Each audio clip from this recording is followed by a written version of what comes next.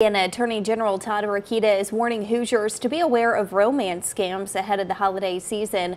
This comes as dating apps have gained popularity. Scammers sometimes make fake profiles posing as prospective romantic partners with similar interest, and then they lure their victims into providing gifts, money, or personal information. So here are some warning signs to be aware of. The person online sends unrealistic pictures, the relationship moves extremely fast, and the person online tries to isolate you from family and friends. Also, if the person requests money from you and can't meet you in person or on FaceTime, those are also warning signs.